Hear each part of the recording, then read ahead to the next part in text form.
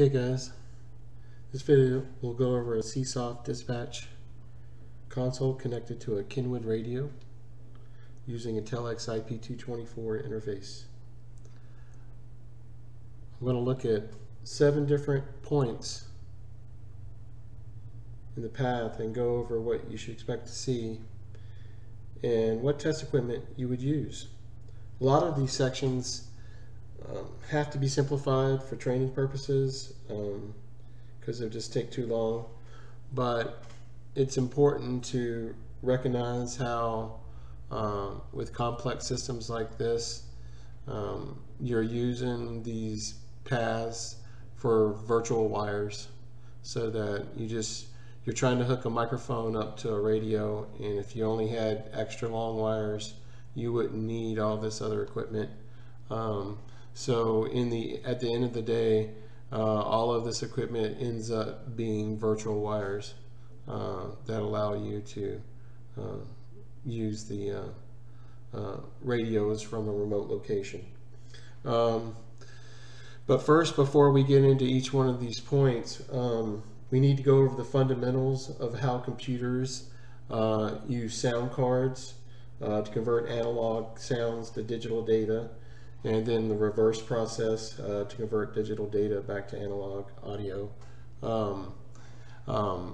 By the way, the CSOF PC here is using the Telex 80HB4 as its sound card. But let's get into the basics of how the PCs work, and we'll come back to the CSOF system here and go from there, and it'll make a lot more sense once you know that process.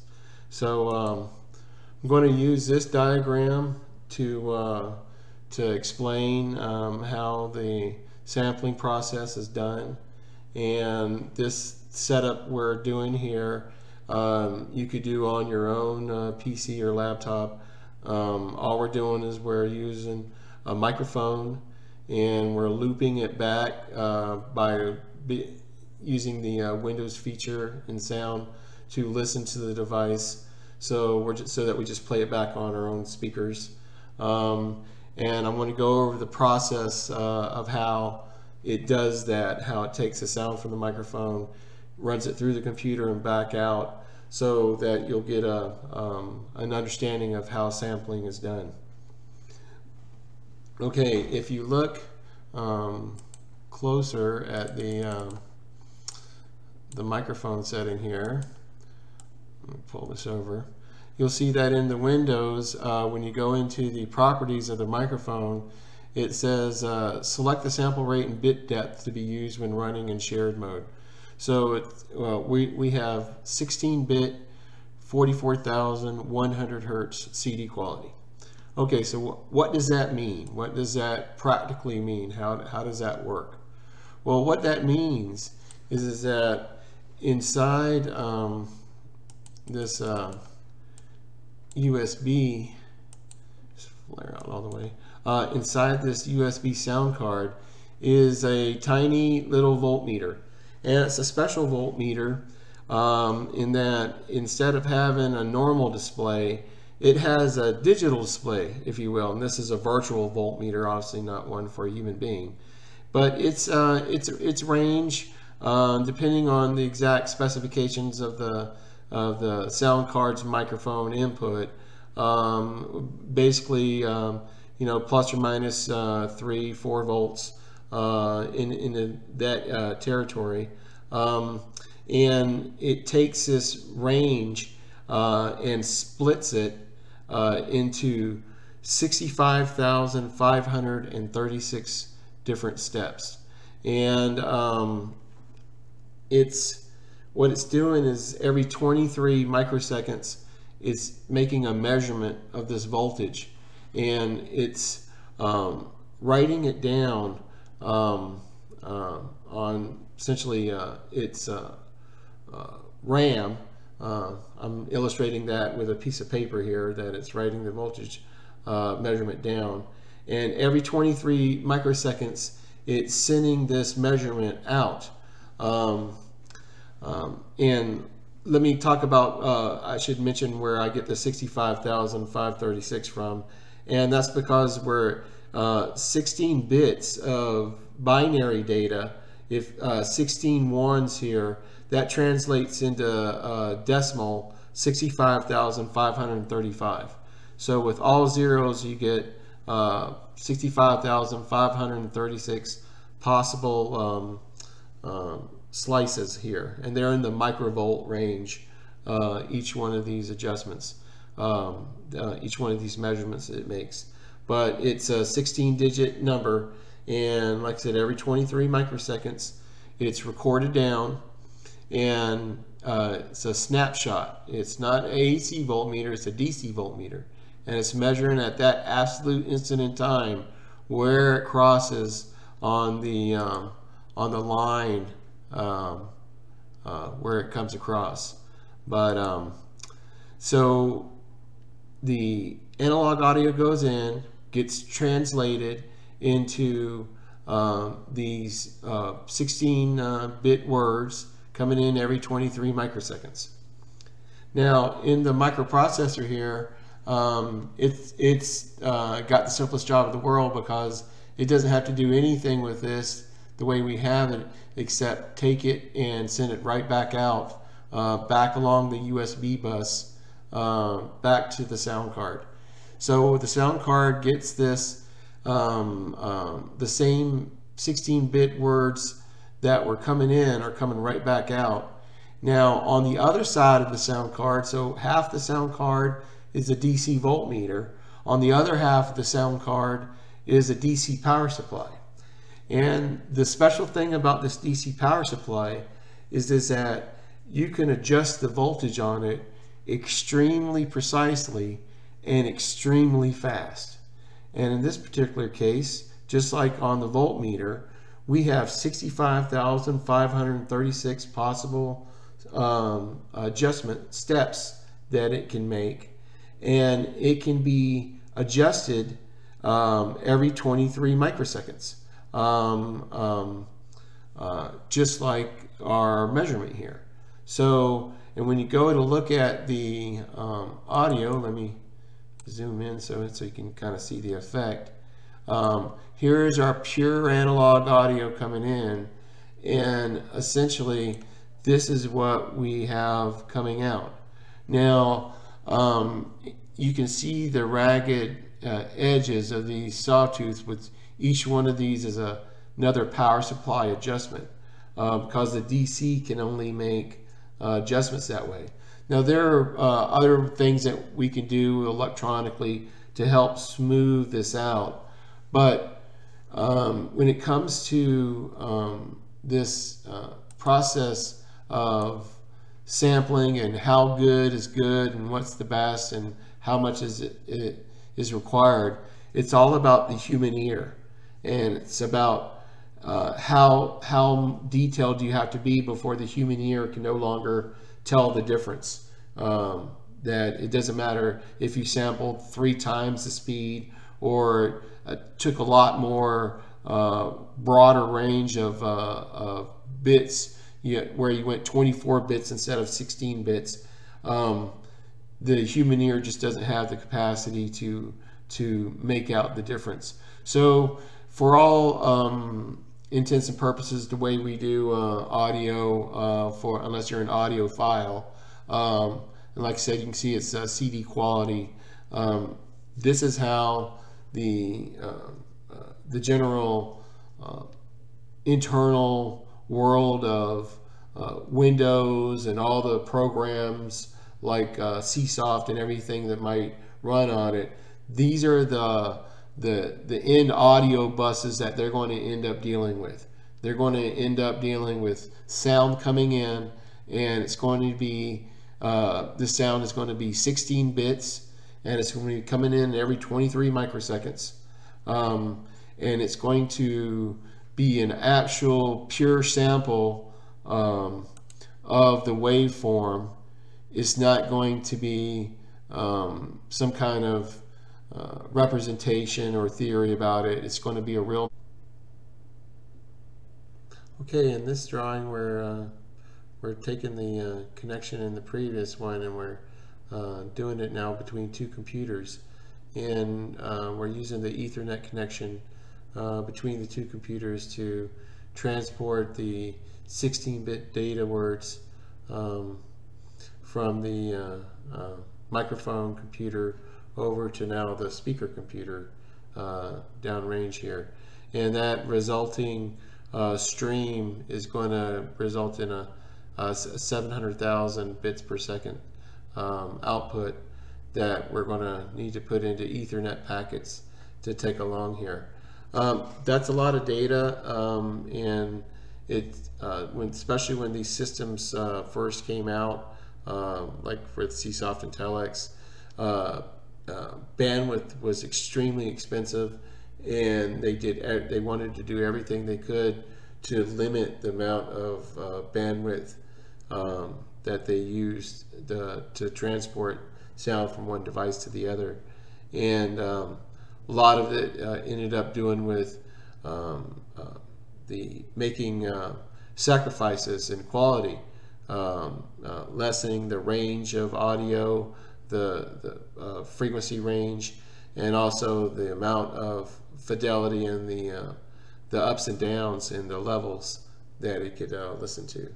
But this is showing you your setup, and if we didn't do anything with the audio at all, that it would end up occupying this amount of bandwidth to get between the two computers. So we're going to look at what they decided to do about that.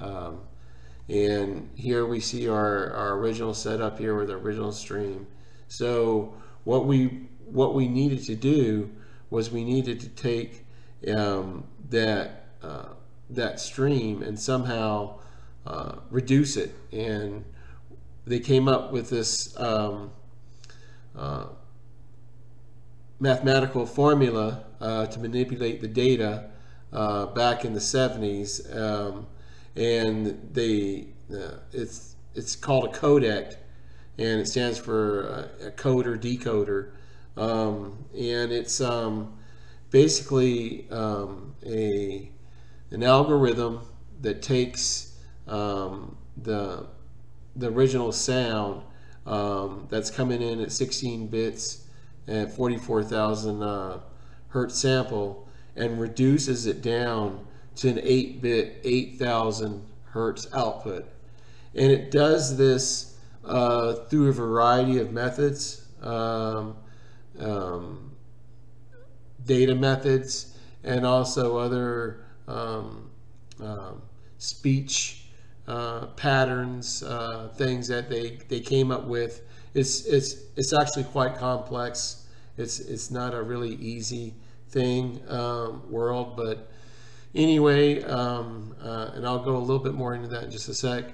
But that's what it's doing, is it's using software to take a high-speed, high-bit input and reduce it down.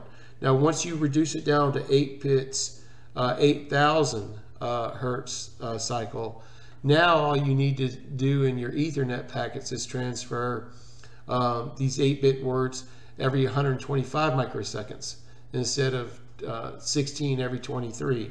So, and because your Ethernet packets need some overhead bits, you end up using 82 kilobytes, 82,000 kilobytes total Ethernet bandwidth to get the 64,000 across. But it's essentially a 10-for-1 savings, if you will.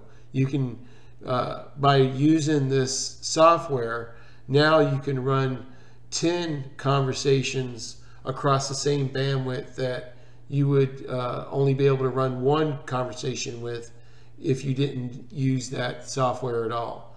So that translates in the business world to a lot of money, especially back in the day when these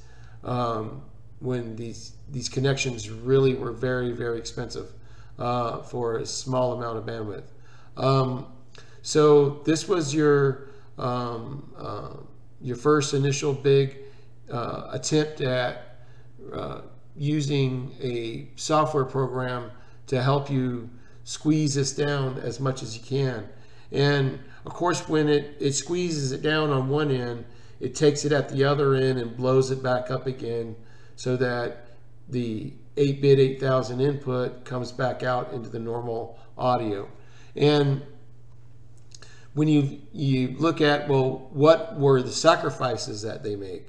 Well, the sacrifices they made were in the range of frequencies that they could listen to. So in a music CD, you could have frequencies going up to 20,000 hertz, but in the G711 codec, it stops audio at 3,400 hertz. It keeps it between 300 and 3,400, the voice range, so it filters out the lows and the highs. And it also doesn't take quite as accurate sampling of the voltage. I believe it's either 13 or 14-bit sample that it takes, and then it does some tricky mathematics to take that and then squeeze that down to 8 bits. So, but it's for this particular codec is run in just about all the digital phones in the world. It's been around for a long time, and the humans just can't. It's clear enough that people don't complain. It sounds good enough to the human ear, and that's all they cared about. Now, there was a time, like I said, when this first came out, and this was a lot of money, that someone finally said, well, you know what? If we could squeeze this down even more, we could get, instead of 10 extra calls, what if we could get 20 for the space that would take one? Look at how much money we saved then. And that led to the development of from G7, and it led over to the G726, which started as 721.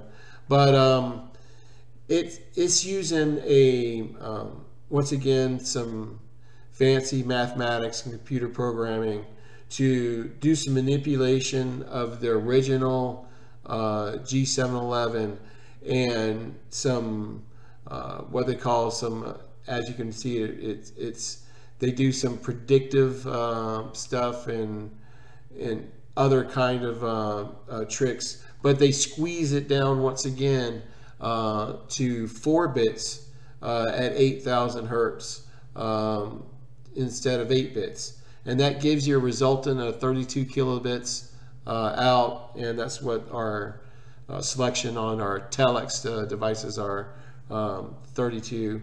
And with the overhead with the Ethernet packets, that ends up being 50 kilobits per second. So, and once again, you have to sacrifice a little bit more audio when you squeeze down from G711 down to G726. You're taking a little bit further hit into the voice quality of your sampling and the resultant audio. So it's kind of a thing to where, like I said, this meant a lot of money back in the day. Nowadays, with gigabit Ethernet pipes, quibbling about 32 kilobits seems ridiculous, and it is, depending on which system you're in, but that's what it is. So for us, in our modern world with our stuff, we should definitely be running 711, not 726. We have a few radios with a few PCs on almost an empty fiber optic pipe, so no problem with that, and you can hear the difference in audio quality when you do it. And just to clarify something while we're into the subject, because it is very confusing, when you look into the programming options and everything, they talk about vocoder type. and you hear this word vocoder a lot. And it turns out the word vocoder was coined back in the 30s, the 1930s, and it just basically meant voice coding. And it covered a lot of different things, techniques and stuff. But as the years went by, it got to be meaning something a little bit more specifically different, and it can be confusing. And I wanted to show you this so you understand the differences between the two. Technically, our ones that the codecs that we're using in the Telex devices, which are the G711 and the G726, those are the 711 is the PCM, and then the 726 is the 80 PCM. These are technically waveform coders. They're not vocoders. Remember, there was back in the old days, vocoders covered all this stuff, but I'll go into why they have their own name now. That's different. But for, like I said, our Telex devices, we're waveform coders. And what waveform coders do is they look at the actual sine wave and they're trying to duplicate it. They're just plodding along, and they're not thinking anything other than, I'm just following the waveform and I'm trying to duplicate it. Vocoders are a completely different world, and they got their beginnings in life when we started coming up with the DSP chips, the digital signal processing chips, which are the fancy big microprocessor based audio chips that can do pretty much anything that you want with audio. And what someone had the idea for is that instead of trying, when we go to sample audio and try and look at it and reduplicate it at the other end, what if they took a completely different way of looking at of how to do it, and instead looked at and this is on stuff that just involved human speech, radios, telephones, those kind of things, where you're not wanting to play any music, you're not wanting to play tones, you're not wanting to play anything but just human speech. And that they found that if they look at the structure of the human throat and the way our throat makes sounds, that they could take the an analog human voice input and do some crazy math to sample it and essentially resynthesize it at the other end with those same patterns. And it's got nothing to do with looking at the actual waveform in real time. It's got to do with what the sound represents digitally to a chip that has a human throat filter in it, if you will.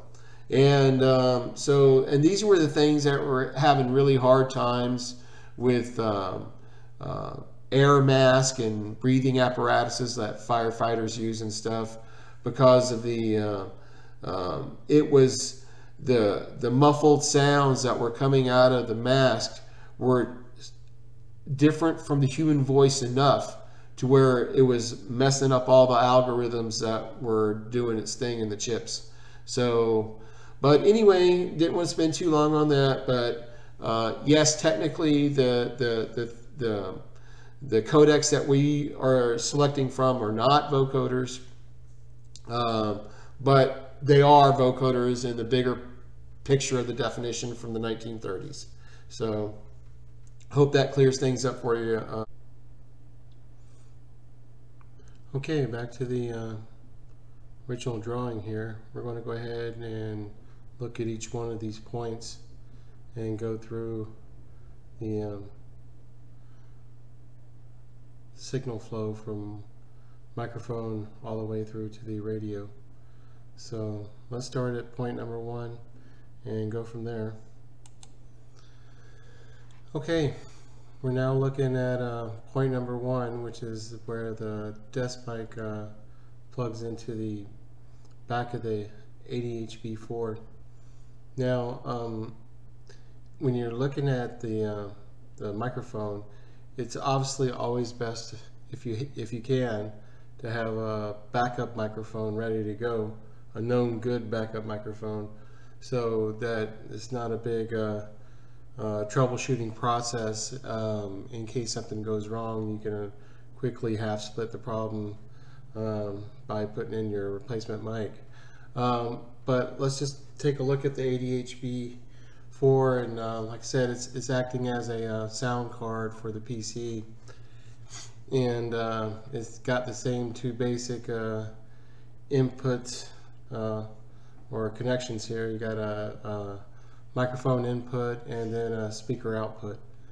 When it comes to the microphone here, we have a push to talk switch that can initiate the transmission, and there's also a push to talk button on the PC display, and they can initiate conversation as well. When it's the push to talk on the button on the mic here, when you do the push to talk, it comes into here, and it's going to end up sending a communications to the USB port to the main Telex program, letting it know that there's a push to talk request. So there's going to be some kind of internal language between this device and the program on the PC. As far as the audio is concerned, I'm just going to take a guess, and it'll be something similar to the standard 44 1 audio with the 16-bit sampling going on the, once again, out the USB outlet here, and but I don't know for sure. They're kind of secretive about their box. You can't really get any information about it inside Windows. It's just kind of a random device that shows up there. They don't have a normal sound card area where you could look at the settings and whatnot. It's kind of proprietary, I'm guessing. But anyway, here at the ADHB, this is where you get to select what kind of mic. They got several different models of microphones that you can use, and this is also where you can adjust the gain, how loud the microphone sounds. Some of the older models also have a screw hole in the bottom with a little pot that you can adjust the gain as well. Some of the other things that if you're questioning whether you have a bad microphone or not, if it's working, there's always the VU display on your main console, and it's this bar graph that will show your voice, and you should be able to, with a good strong voice into the mic, you should be able to come up here and make it hit some reds. If you notice that when you hit it, no matter how you yell into it, and it's only going a third of the way or not halfway, then you probably got a dead microphone, where maybe water got into the element or something. But it also has on this DB15 connector out the back, it has a 600 ohm audio output for logging recording that you can look at. It's a 600 ohm output, so as you can hook up a TIMS or oscilloscope if you're really wanting to look at it in depth. But like I said, main part is just trying to keep a spare microphone if you can. And while I got it here, this these adjustments and this selection is contained within the web-based browser for the ADHB here. That's what the the Ethernet connection does. It just allows you to get in to do the programming. No sound packets come in or out of the, I shouldn't say in, because it gets all the other things, but this is not producing any packets for sound coming out. It's simply to allow you to get access to the web-based programming screen here. So, but anyway, let's move on and take a look at the next point. This is point number 2, which is going to be the input to the USB connection of the CSoft PC. Now, like I said before, they're pretty secretive about their goings on inside the PC as far as the ADHB. Pretty much the only thing that you can see on it is when if you come down and click on your remove hardware little icon here at the bottom, you'll see where it gives you the option to eject it. So you know that the computer sees it and it's plugged in. It just doesn't really want to tell you about anything about it. But we just know it is acting as a sound card. And there's no other built-in sound card as well that's accessible when you go into the programming. It just shows nothing there, no mic or speakers. But anyway, yeah, so there's not a whole lot of action here. If you had a problem here, the program would squawk about it. You would see a lost connection indication, and you wouldn't see this. So there would be no doubt about what was going on there. So let's move on to position number 3. Okay, so this is going to be looking out at the output of the CSoft PC, and it's looking at it utilizing the switch that's the PC is connected to, just using an empty port. Because these are UDP broadcast packets, they pretty much go out everything. They're meant to go to everyone on the LAN. It's not address specific. When you look at the address of where they're sent it to, this 226, I shouldn't say it's a phony address, but it's an address that's none of the equipment out here actually has this address in it, but everyone understands that when it's been sent to one of these addresses, that it's like a party line on a telephone. It's for everyone to listen to. So we got our laptop here, and we're going to be using it with 3 different programs: Wireshark, VLC, and Audacity. Wireshark we can use to actually look at the packets that are coming out and confirm that they are on the have the right addressing and format. Within the CSoft programming here in the line settings, you can see where they got the individual numbers that you're going to want to be looking for. In this case, it's going to be our transmits, which is what will be coming out of the PC, and those are 7071, the port for the packet. And under the options tab is where you get to pick the vocoder type. In this case, we're using the G711. So when anytime there's a push to talk, these packets start coming out of the NIC card here, and it's going to be a 64K bits per stream, bits per second stream, which ends up taking 82 kilobits of Ethernet bandwidth. And like we went over in the previous video, part part.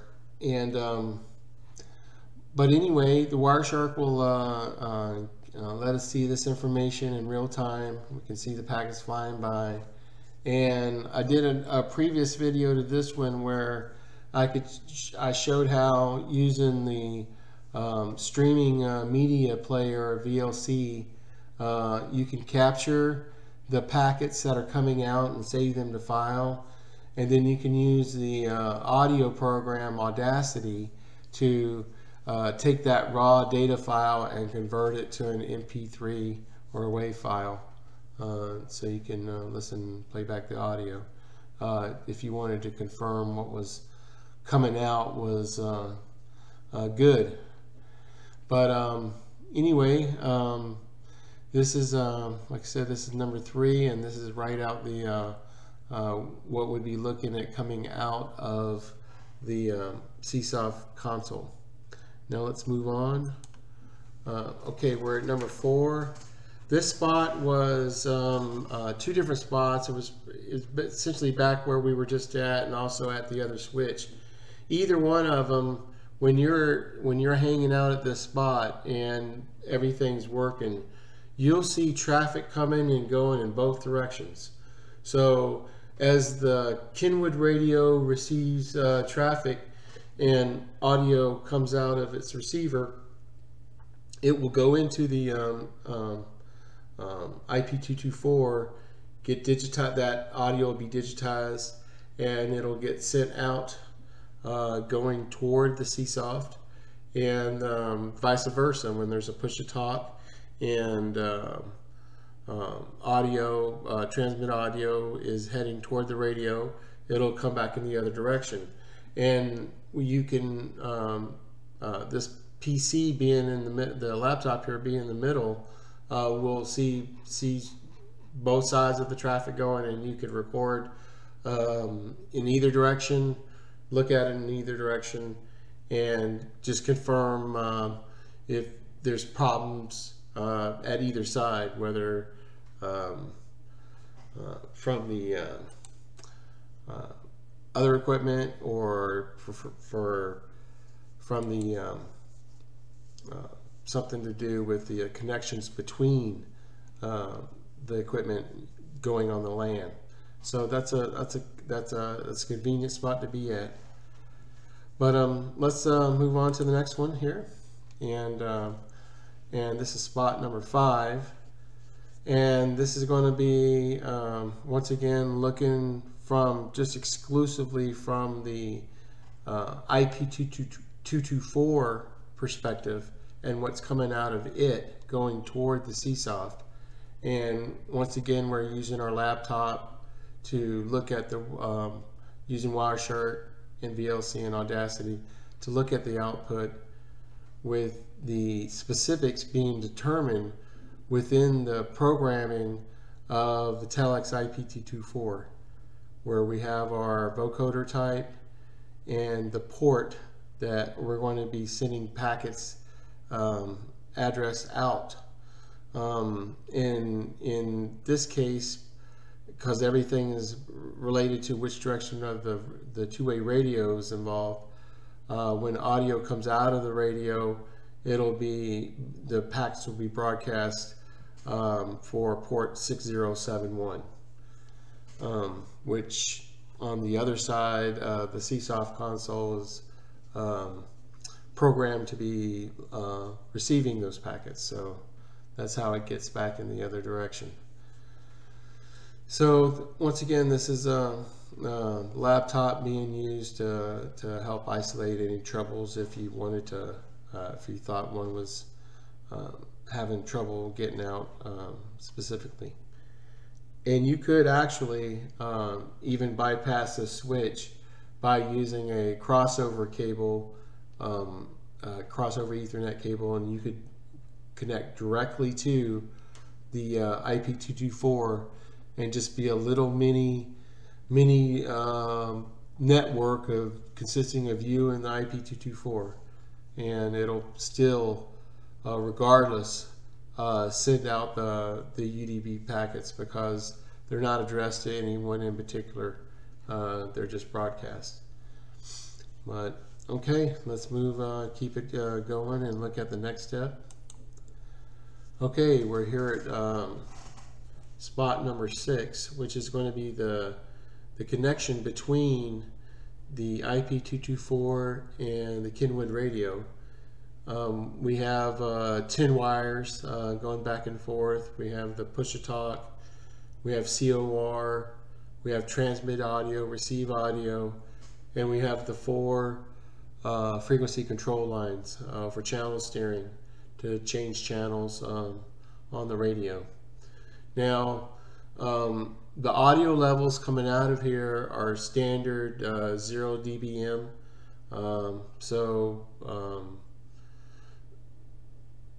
The only exception to that in this case is because this is like a mobile radio, and it's not really intended for kind of vault work, if you will. But so its transmit in is not 600 ohm. You have to install a 10k ohm resistor to get the deviation in the correct window so that it'll adjust properly. But other than that, all of these are just your standard analog connections, and you would use your TIMs to measure the levels or generate tones, your multimeter here to confirm your signaling, your push-to-talk, and your COR, and anything that you have there. And if you're suspecting any kind of distorted audio issues, you can use an oscilloscope to have a look at your analog transmit or receive audio. So this is kind of like where a good spot to measure, and when you're sending tones back and forth and you're doing your adjustments, it's a good split point. I'd recommend having a dB25 breakout